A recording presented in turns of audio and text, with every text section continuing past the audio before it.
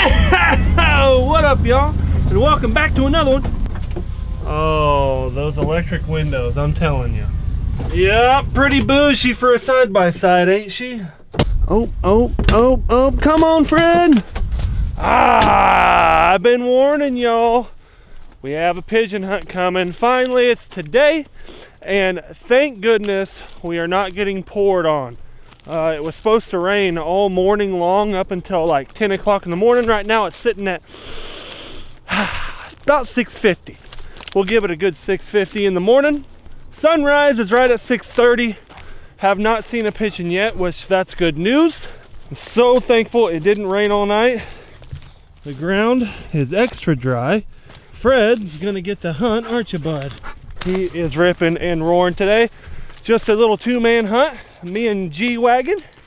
Old Gerald, you guys love him, y'all know him. Yep, just us two. We got the spread set already. We got the A-frame set up already. You guys are gonna like this little setup. But before we get into today's hunt, I want to remind y'all that over at my podcast, which, guys, the podcast in itself, super entertaining. We talk about sticky subjects that I can't necessarily talk about here on the channel, whether it's gun related, politics, what else, other YouTubers that I can't hunt with and why, industry drama, just about anything over there, to be honest with you. And I'm giving away a hunt of a lifetime. I just purchased the flights for the lucky 2 winners. Yep, 2 of y'all will be winning this bad boy. The flights cost, I believe, $5,600 by themselves. So whoever wins this thing, you're lucky. But you got to join the podcast to get entered for a chance to win this hunt. Not only are we giving away the Alaska hunt, that'll be September 18th to the 21st, but the giveaway is actually in June. But we're giving away a Sandhill Flyways hunt here in my hometown, here in the lodge. My spiel is over. Here's the spread. And the podcast, it's always linked at the top of the description, down below. Here is the situation. 2 mojos, a bunch of full body pigeon decoys that are turned over. Set these bad boys upright. These weeds in here, super tall. Gerald made a good statement. He's like, good thing we're hunting it right about now. He's like, because these weeds, they're not going to be using this field for too much longer. But we got the A-frame set back in some green weeds. Yep, blinded her up pretty good. What are you doing, man? Looking for shells. Looking for shells. That is no lie. Pigeon hunting, come on, Fred, heel. Pigeon hunting takes a lot of shells. And if y'all are in the same boat, which I'm sure you are, everywhere is out. Literally everywhere. You finding anything on there? Yeah, I just ordered us 1,000. Oh, nice. That's about There's only one kind, and it's a lessened recoil kind for handicap, but I'll take it. At this point, we'll take whatever we can get our hands on. Sit, bad dog. Stay. Fred broke after the coyote. Sit. A coyote came up behind us. Sit! That Fred. Coyote came up behind us and girl was like, hurry, get your camera. Came up behind us and girl was like, hurry, get ready. I was like, no, just go. I hope I got that on the shot cam. I guarantee I did.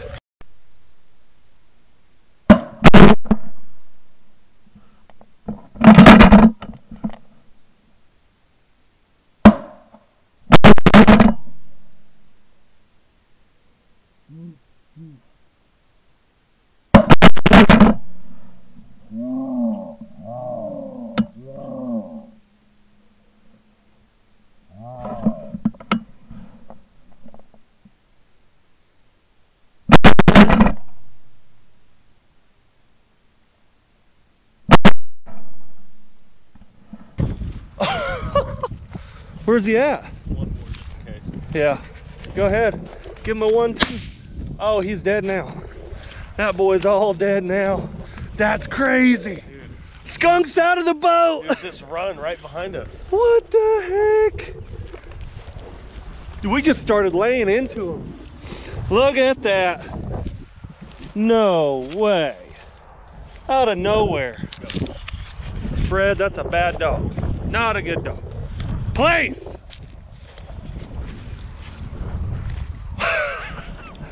Oh, pigeons. Oh, those, are they pigeons? I think so. Is it? Maybe not. Maybe, I can't tell. Well, that was awesome. Y'all gotta smash a thumbs up for that. Come on now. Fred, dude, you're not gonna have a good morning if you think you're gonna do that all day. There's no way. Sit! Broke after the coyote. Wow. What in the world? Dude, that was cool. That was real cool. It's like that time that one walked right up on you when we were turkey. Yeah! I thought you were joking. No. I was like, no. What in the world? That was sweet, dude.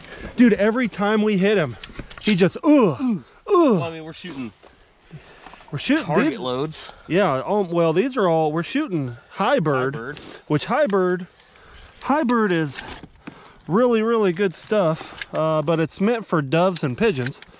1 1/8 high brass, 8-shot. Every time we shot, boy, he felt it. I mean, it was, Yeah, those are pigeons.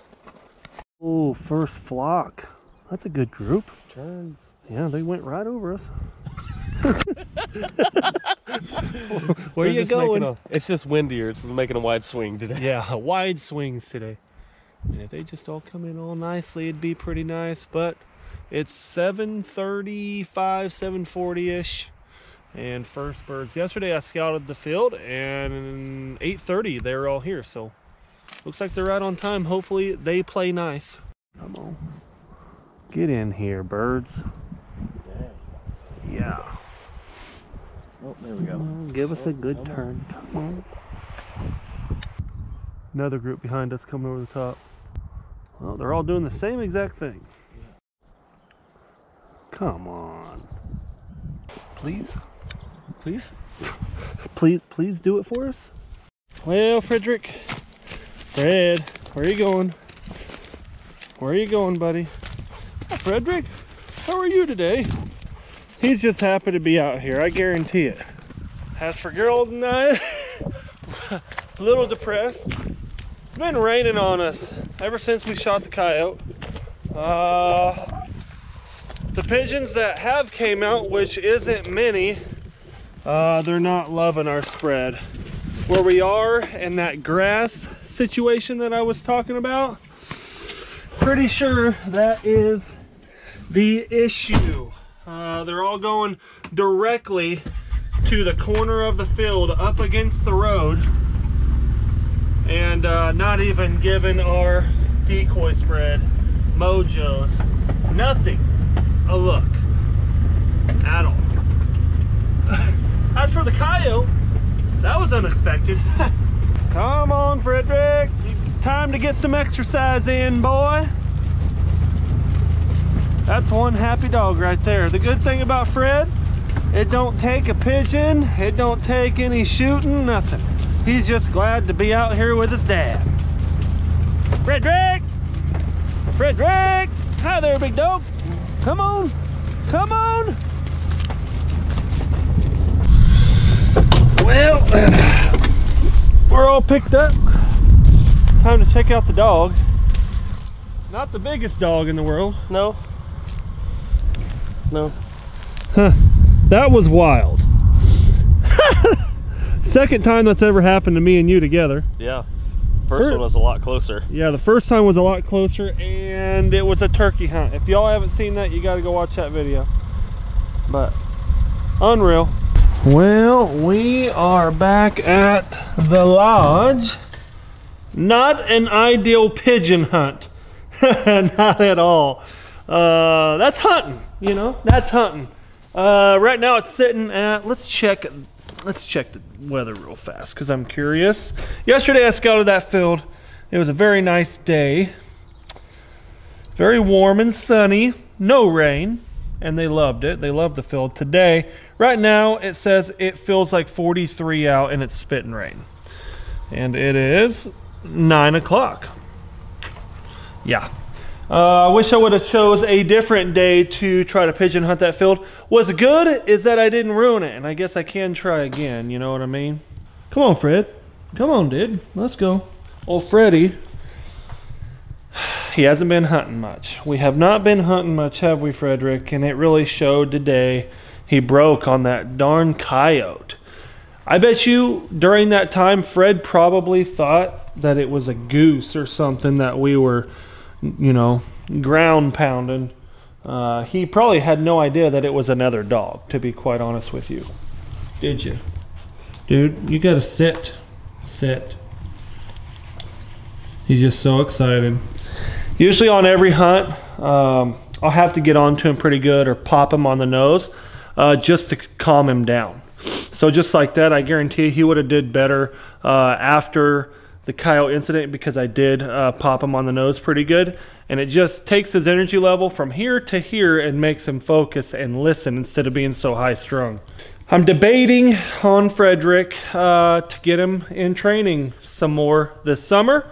I said I wasn't going to because of his hip dysplasia, but I'm pretty positive that it was a different injury that had him limping last fall, and that his hip dysplasia, even though he has it, it's not an issue right now. It really isn't. He doesn't limp at all. As y'all seen him running through the field, he does great. So I'm thinking about taking him back to Charlie, the dog trainer, and we could do some more dog training videos for you guys. But for Fred, he could get some good training, because this season is going to be lit. This season is going to be so much fun. He's going to be busy, going to be a very busy working dog, and I need him, for one, not to break. We had that under control until we've discovered hip dysplasia, and he stopped hunting for a while there. But now I'm like, man, I wish I just never would have skipped a beat. It took him a little time to heal up. I think he originally tore a rear muscle, something in his hip, something in his leg, because he jumped off the sherp. When I had the dive bomb sherp here, he jumped off the back, clipped his rear legs, and ever since then he was limping. But now, that's a quick update on Frederick. Yeah. I really want to get him back in training. Drop a comment down below. Should I just get him back in some easy training? Should I just do most of the training myself? I kind of want to do it all myself in the backyard and on some ponds, but maybe we'll just go over and work with Charlie here and there. I miss Charlie's training. He's such a good dog trainer. I'm really missing the lodge being busy. Missing people being here. If y'all were here during the whole season, y'all know what I'm talking about. All the different clients we had in and out. Like I mentioned earlier, guys, I want to touch on this. I'm gonna mention it quite a bit here because it's a big deal. The podcast, not only is it awesome, but we are, like I said, giving away the Alaska hunt. It's a big deal for me. It's the biggest giveaway that I've ever done, and it's in partnership with Charlie Somerville up in Cold Bay, Alaska at Cold Bay Adventures, and he also runs Illusion Island Outfitters. And it'll be a hunt of a lifetime. When I say hunt of a lifetime, I want to kind of give a rundown to y'all. So Brant geese, we're going to shoot them up there. It's the perfect time when all of the Brant come through, mid to late September. And the date set on the schedule and on the flight tickets that I just bought is September 18th through the 25th. My birthday is the 21st. We'll be up there for my birthday, which will be awesome. Gonna make some killer videos up there and see everything that Charlie has going on up there. His guide service up there is it's really not comparable to anything in the States, because everything they do up there is 10 times as hard, 10 times remote. Getting supplies up there 10 times as hard. So we got it all planned out. The flights are already bought for 2 of you that are gonna win. One guy will win, and you can bring a buddy, your dad, your brother, best friend, sister, wife, doesn't matter, grandpa, anything you wanna do. you can bring a buddy. So it's going to be for 2 people. The flights weren't cheap. They were well over $5 grand for the flights, but it's worth it. It's going to be a lot of fun, and I can't wait to have two lucky people to go with me. Preston's going, me, Preston, and 2 of you. 4 of us total. It will be awesome. Like I said, the podcast is always linked at the top of the description. Not only are we doing the Alaska giveaway, but a Sandhill Flyway giveaway for 2 of y'all as well. That will be for January or February. But the giveaways, the Alaska one is in June, y'all. In June. Middle of June is when we're doing the Alaska drawing, and then the drawing for the Sandhill one here will be probably around September 1st, September 15th-ish. So, oh, Freddie, what time is it, buddy? Oh, you want some? You want some? Oh, you want some, Freddie? There you go. He's a hungry dog. He was a busy dog today. Not really. Just kidding. He wasn't very busy. Well, it is a couple hours later, and I'm on the way in town to go check my pigeon traps. Boy, howdy, that's a lot of turkey. 6 of them right there. But I wanted to talk about the coyote shot real quick. One of the coolest clips on my shot cam that I've ever recorded. Honestly, really cool. Shooting that dog, it was a female, and wasn't the healthiest dog, wasn't the mangiest dog by no means, but she was nasty when I held her up, that's for sure. She stank bad. All coyotes do. But sorry, what I'm getting at is we didn't plan on going coyote hunting today. If I would have, I would have taken something much different other than an 8-shot, 1 1/8, 2 3/4. That was a light load. I am running a full choke as well as Gerald. Both of us are running Carlson fulls.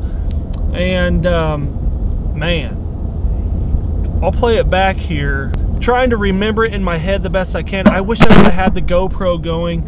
It was such a cool little like series of action. Just boom, boom, boom. Both of us stand up and start just gunning. And I had to tell Fred to stop. No, to stop. He was braking bad twice. He was almost getting in the way and chasing after this dog. It got wild. And just cover that, man. It was. I wish I would have had a much bigger load, much bigger shell, like a 3-inch #2 BB at least, maybe even a 3.5. You know.